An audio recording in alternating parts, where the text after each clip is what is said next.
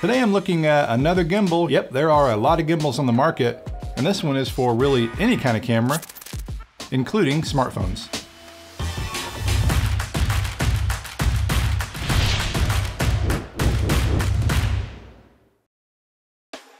Learn how to turn your smartphone into a professional quality video camera. Be sure to check out our mobile filmmaking courses, master the FiLMiC Pro app, and learn about smartphone video and cinematography. And also, don't forget, we have a companion filmmaking podcast. Links are in the description. Hey guys, Blake Calhoun here, and today I am looking at the Moza AirCross 2. This is what I would consider in that big boy gimbal category.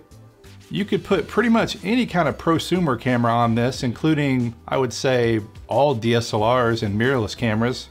The bigger cinema cameras, not so much, although this will fly a Blackmagic Pocket 4K or the 6K version, depending on the lens you put on it. You can't put really big glass on the front. So in this video, I'm just gonna talk about the things I really like about this gimbal, the few things I don't like. Spoiler alert, there's not many. And then show some footage I shot with a variety of different cameras.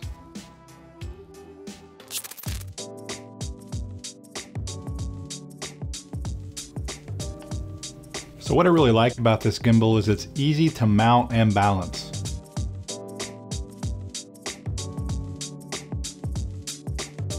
Got a cool auto tune feature that I like. It's a calibration feature. It reminds me a lot of the Movi. Go under gimbal, motor, power, and auto tune. And then the camera is going to shake and vibrate as it figures out the tuning.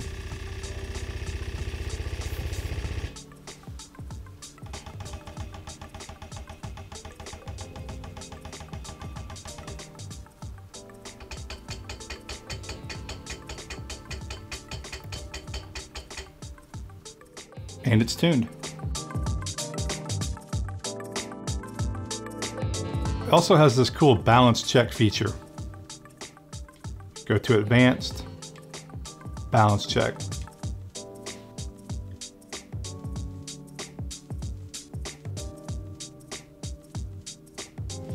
And so two of them are balanced and one needs to be adjusted.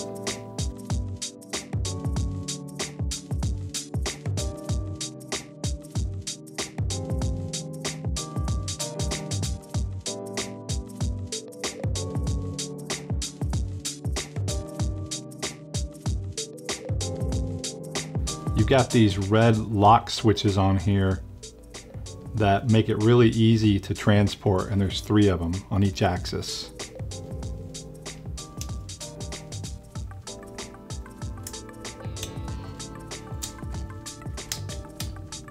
So it's great when you want to throw it in the car, you don't want to disassemble the whole rig.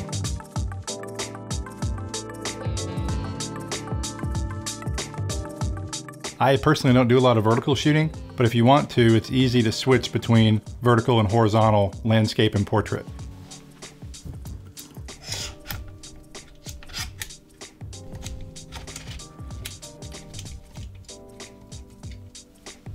This L bracket makes that possible. And you can do that with traditional cameras too, not just smartphones. Sony a6400 with a wooden camera cage. The battery doubles as the hand grip, but it is removable. And fully charged, it will last up to 12 hours. Now, if you're using the gimbal a lot during that day, you'll probably get about 7 or so hours of use.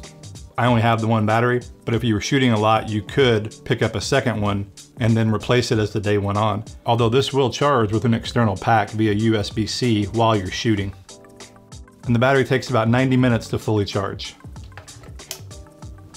All right, so I had completely planned on shooting some beauty B-roll, more than just test footage inside my office, but hey, we got a nasty rainy day here, so.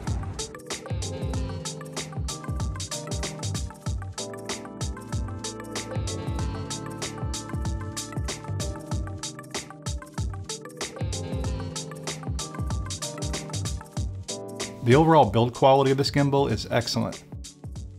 And it has a payload capacity of approximately 7 pounds, so you can put a lot of different kind of cameras on this.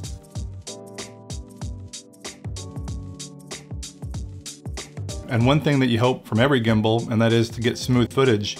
And I have to say, this one was smooth for me right out of the box. A lot of gimbals take a little bit of practice to get smooth footage, but not with this one. I've had the best luck with this one out of any of the recent gimbals I've tested. So the Moza Master app is easy to connect and use. You just find the device, AirCross 2, connect. I've got Bluetooth turned on. You hit enter, see your battery level. Then you have a remote control, the gimbal settings. You can update your firmware, which is great. And you've got different modes like this mimic mode, which is really interesting. But the remote control works very well.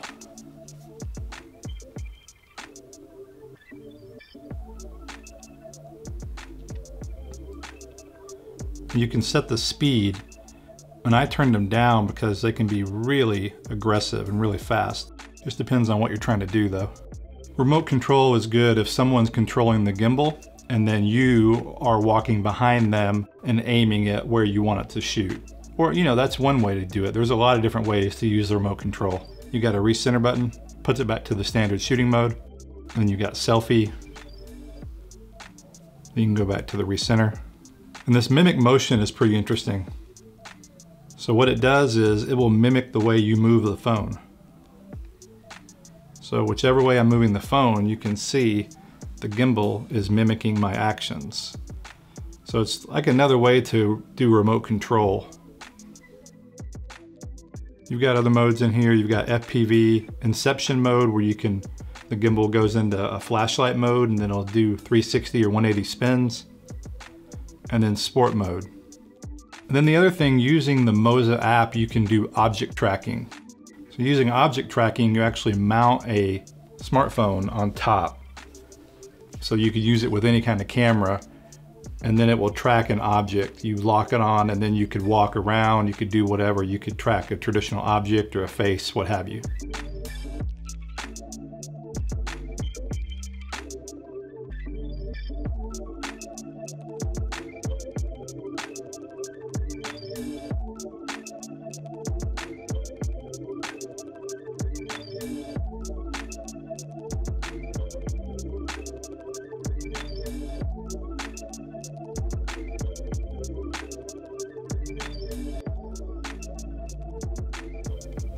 You can also do fixed point time lapse, motion time lapse, panoramas. You got a lot of different things. This is similar to the smartphone version, but this is just more advanced.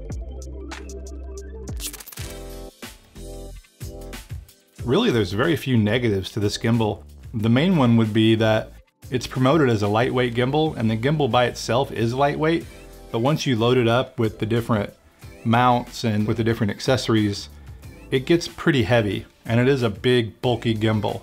It's not as heavy as like a Ronin S, but using two hands is probably not a bad idea. This is heavy. It's heavy. It's definitely a heavy gimbal.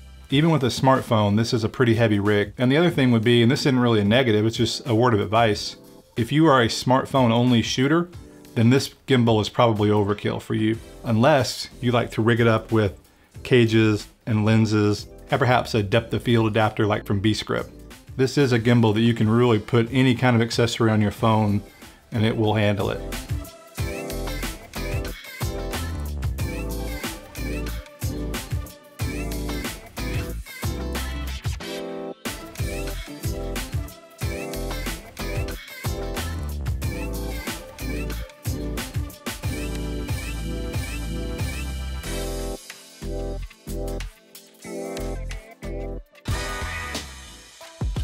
This is definitely a professional grade gimbal. If you're looking to step up your game from a smartphone gimbal, or if you have other kinds of cameras, then this gimbal really could be a good investment. I like this gimbal a lot and I'm probably gonna start using this more often. I just need to hit the gym though, you know? My arms are kind of sore.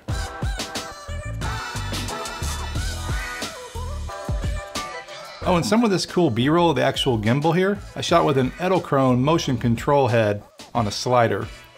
And I used a Canon C200 shooting this B-roll. Thanks for watching, guys. Please like, subscribe, and I will see you in the next video. Had to pull out the old tennis elbow brace. That thing is really heavy.